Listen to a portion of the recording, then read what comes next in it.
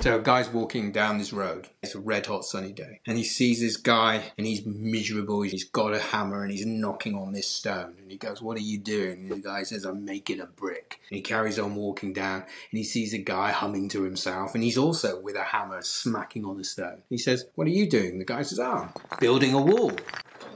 And he's a bit happier. And as he goes down the road, he can hear this man singing at the top of his voice, praising the Lord. And he comes down and he wonders what this guy's doing.